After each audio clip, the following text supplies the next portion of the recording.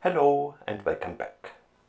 I will show you one more example of bootstrap estimation, and that example is bootstrap estimation of the standard error of an estimator. And standard error of theta hat is just the standard deviation of theta hat with random data, so it's the square root of the variance of theta hat of x1 up to xn. And from that we see the bootstrap estimate of this is rather straightforward. That is denoted by SE hat star, hat for estimator, star for bootstrap method. And we know what to do. There is not much to do here. We just need to replace the x with x star, and the variance needs to be the variance with respect to the x star, taking the x as given. So variance x star theta hat of x star 1 up to x star n.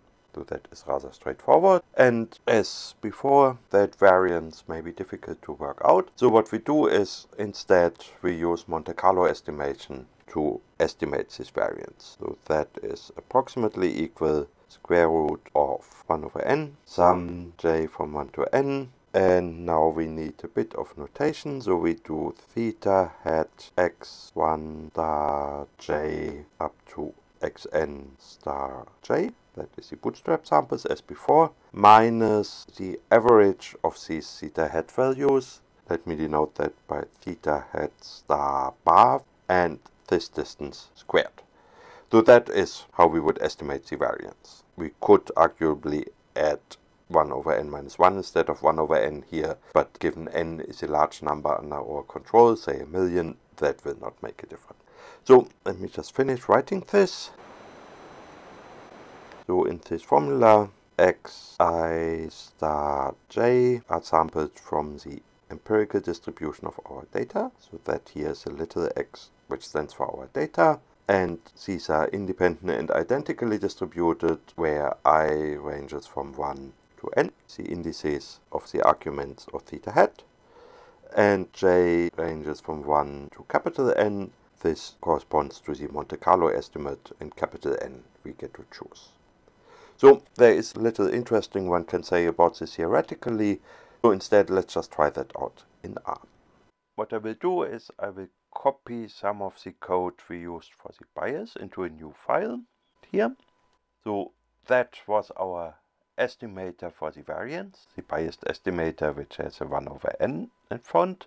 And this code here we used to try out the estimator using some Monte Carlo approach. So we just run this estimator 100,000 times using simulated data. And then we got this histogram. We have already seen that. Now this we cannot normally do for bootstrap estimations. There we have only one lot of data. But here, since we are doing simulated data to try that out, we know how our data is generated, and we can generate more data.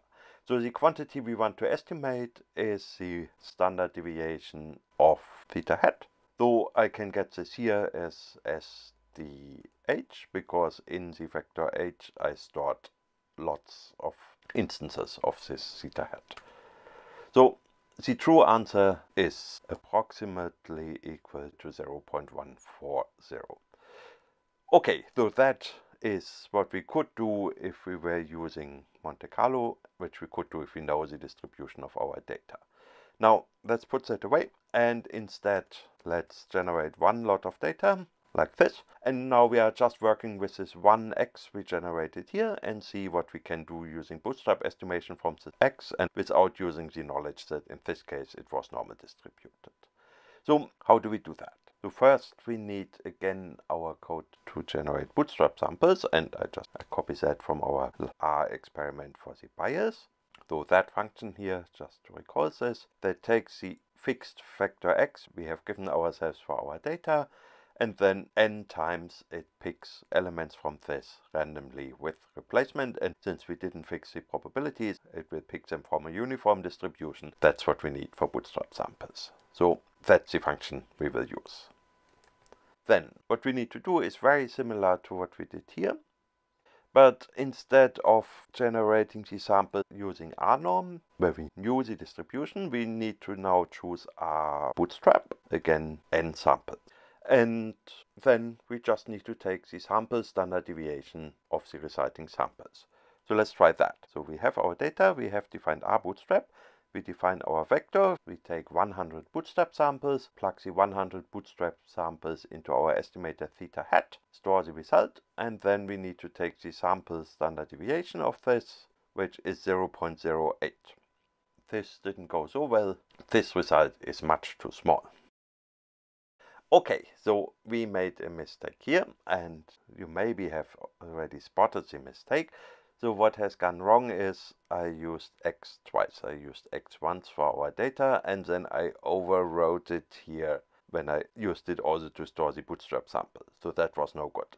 So instead, what we do is we generate our data again. So that's now new data. We lost the old one. And then we just rename the bootstrap sample to x star. And this is it. Except this exclamation mark here tells me I mistyped x star. So let's try that again. We are running this, and then standard deviation of h is 0.18. This time that looks rather reasonable. That is not perfect, but given that whole method is a bit of a miracle, I think we could say this is okay. So again, we started just with enough data to do one point estimate. So if we want to have a point estimate for the variance, then we do just theta hat x. That was it. And from the same data, without any extra information, without using knowledge about the distribution, we were able to estimate both the bias of this estimator and now also the standard deviation of this estimator. So one could use this for an estimator for the mean squared error or things like this. Let me just keep a record of this. Estimated standard error is 0.18, which is close to the true standard error we found above. Good, and that is really all I wanted to show you here. Just for decorative reasons, I will redo the histogram that it looks more pretty. So that is the histogram of h which we got from our bootstrap samples. Good, so thank you all, and that is it.